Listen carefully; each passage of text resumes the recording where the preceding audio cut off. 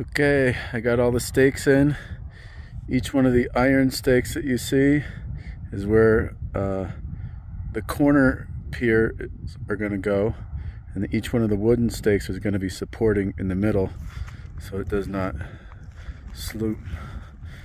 So I got them all staked out, got everything measured. The ones with the flags are going to be the driveway, and that goes 150 feet minimum to that road, which is the property line.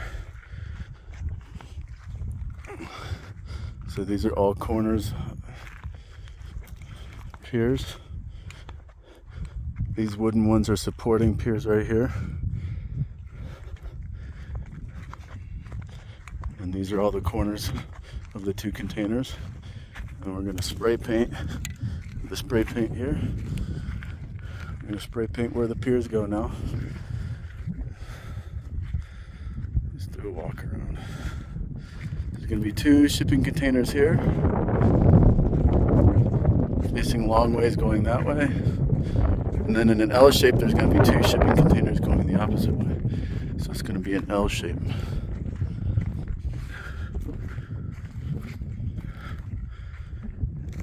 This is the corner of the square, or the rectangle, I guess. It will not have a pier.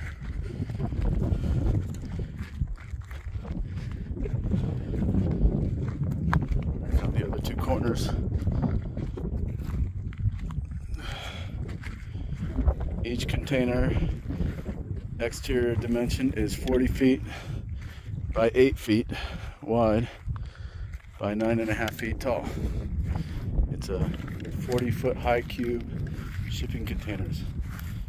Used. I think they'll be well used, which means we'll have to paint them. That's okay. We're gonna have to paint anyway.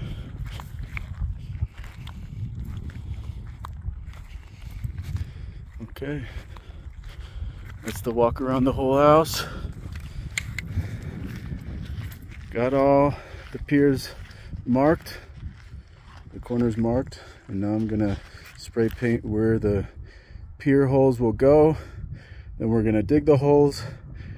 Then we're gonna level everything off, make sure the sonotube is of the correct height so the whole house will be level, and then we will pour the concrete to that level for each pier, and then they will deliver the shipping containers. Okay, Zen Passion out.